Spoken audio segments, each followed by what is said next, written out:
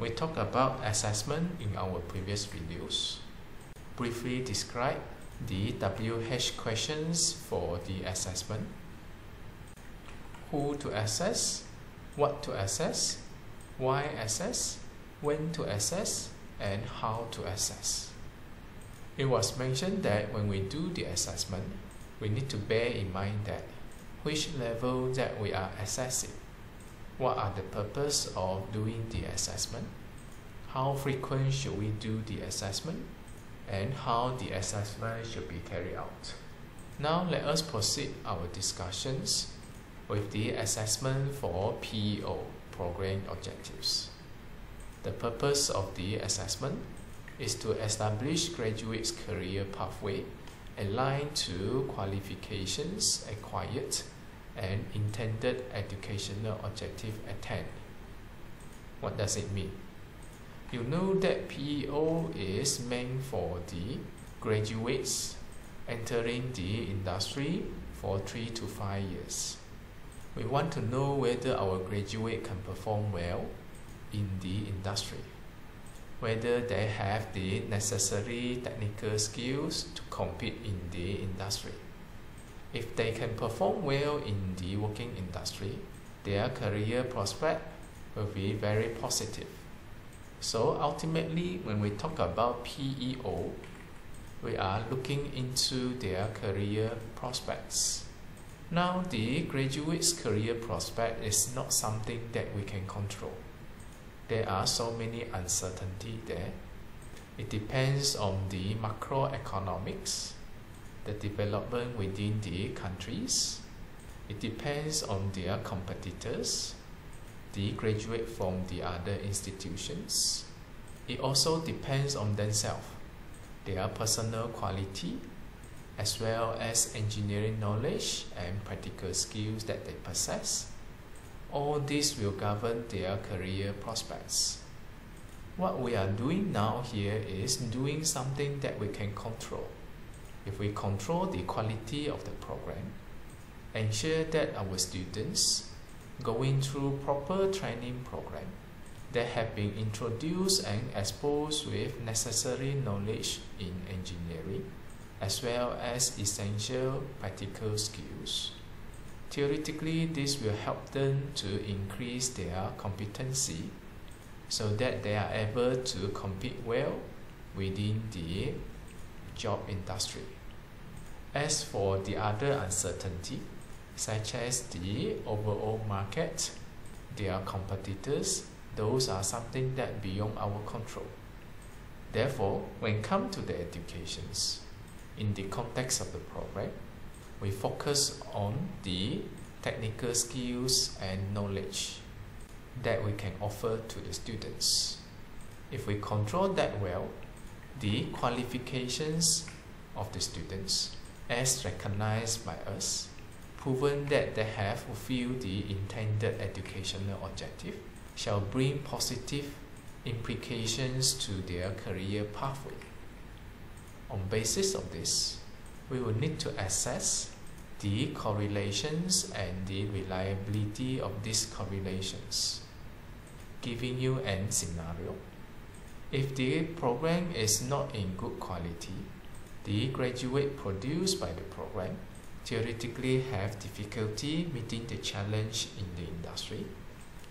This will reduce their ability to compete with others, and this shall bring some implications to their career pathway. Now, if we assess ourselves, finding that actually we are performing well within the program, but the general data tell us that our graduate cannot perform well when entering into the industry. That means there is misalignment in terms of what we perceive in terms of the quality of the program versus what is happening in the reality. In this case, something is wrong. We will have to look into the program and try to rectify this. It will be until to a state that now the qualifications awarded have really strong connections to their success in their career, and that will be the ultimate goal. Now, when we talk about the PEO assessment, we are talking about 3 to 5 years after graduations. 3 to 5 years means what? It means this is the durations to transform a fresh graduate or a young engineer into a senior engineer. This is the transitions periods for a fresh graduate to turn into an experienced engineer, having the ability to carry full responsibility of an engineer. Now we are monitoring this transitions period. Now when we talk about the assessment, there are indirect and direct measurements. The indirect measurements are normally related to the surveys. We have employer survey and alumni surveys. This shall give us two different perspectives. Alumni are the students who have graduated. That means we want to monitor their self-perceived value within that 3 to 5 years after graduations. How do they see themselves? Are they good enough? Are they confident enough to compete in the industry? Do they face any difficulties in facing the challenge within their job scopes? And so on so forth. This gives us some good indications from the perspective of the graduates in terms of their ability to compete in the industry. Another perspective, it will be from the employer of those graduates. How do they see our graduates? The employer may have exposures to the graduate from the other institutions. There will be relative comparison between our graduates and the graduate from the other institutions. This gives us some good measurement whether the quality of the program or the quality of the graduates is on par with the other institutions or not. We want to know the satisfactory levels of the employer and whether our graduate meets their demands and expectations as young engineers. These two types of survey is considered indirect measurements due to the nature of the precise value. It is not something direct measurement. It is very subjective, very much dependent on the opinions of the person to do the survey. And it is not really based on the facts and figures. When we do this kind of survey, the outcome will give us some indicators in terms of the levels of achievement of our graduate, as well as more valuable information in terms of the expectations from the industry. If we use the information well, we should be able to identify what are the exact needs of the industry. The second type of assessment, it will be the direct assessment. This one will look into the data, facts and figures, such as we want to get the professional membership data, graduate career data, and so on and so forth. For example, we want to determine the numbers of graduates registered as an engineer under the Board of Engineers Malaysia. We want to know how many of them, in terms of the percentage, are really practicing engineering jobs in line with the program that they are undertaking. We would like to observe their growth, probably in terms of their salary scales, from the time they enter the industry versus after 3 to 5 years of working experience. All these data can also be compared with an average value as acquired from the industry for us to identify our status, whether it is above average or below average. The direct measurements involve solid data, but it doesn't mean that only direct measurements will give us sufficient information to the attainment status of the PEO. Because the data shows the status, but may not necessarily provide sufficient details in terms of the breadth and depth of the needs of the industry. For a more thorough analysis, probably a good blend in terms of the direct and indirect measurements will be helpful. This is about the PEO assessment. There is one more thing that you need to know about the PEO assessment, is that you have 3 to 4 PEO for one program. You have to look into the statements of those PEO, read between the lines, what are the objectives of your programs. You will need to break down the statements into several components and design your assessment accordingly. Both the direct and indirect assessment will have to be designed specifically to assess the attainments of the respective PEOs. Taking this as an example, we have 3 PEOs here. Let's say now the first PEO here is to produce engineers with sufficient knowledge and skill in sync with appropriate attitude to success in positions in civil engineering and in the other fields they choose to pursue.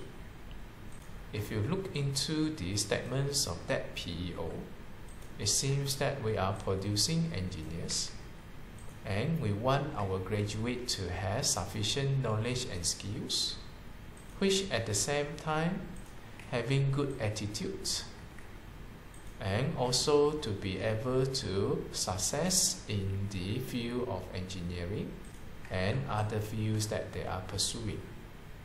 Now you can look into the elements here.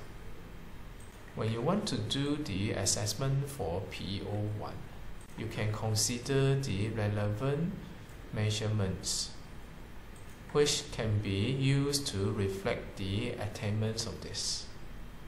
Let's say now your focus is on sufficient knowledge and skills.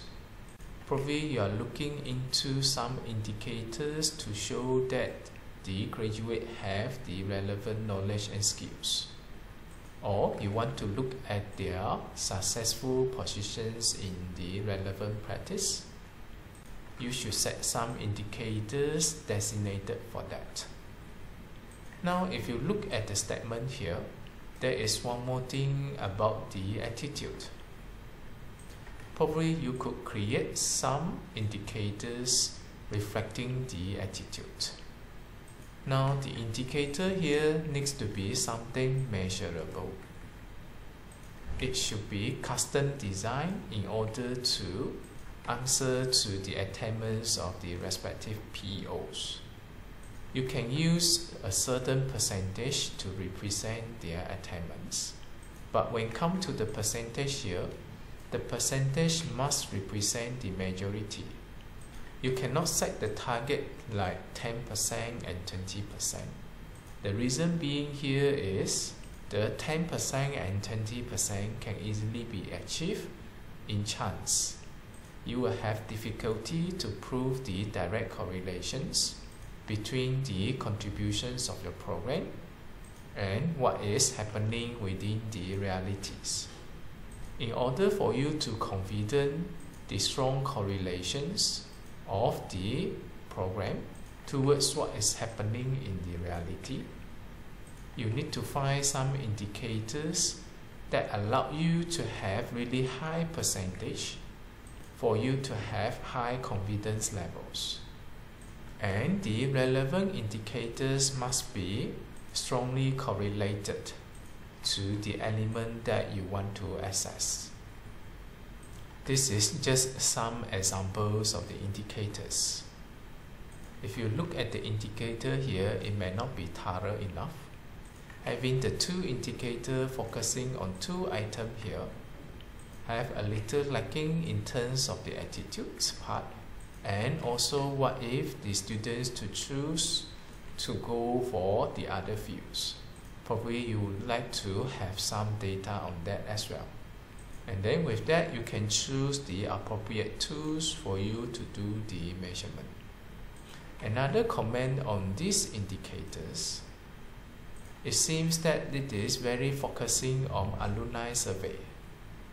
This is okay provided that the alumni survey is reliable enough. Now you will have to ask yourself whether do you need the inputs from the employer, and do you need the data from the employer to cross-check and verify the findings as acquired from the alumni survey?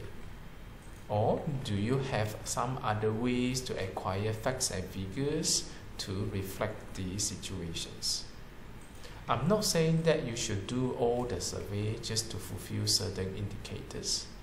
It goes back to the principle that it should be done on the basis that the assessment should be just enough for good results. In order to prevent bias, we would like a good variety in terms of the assessment too. And the purpose here is meant for verifications of your model of CO, PO, and PEO.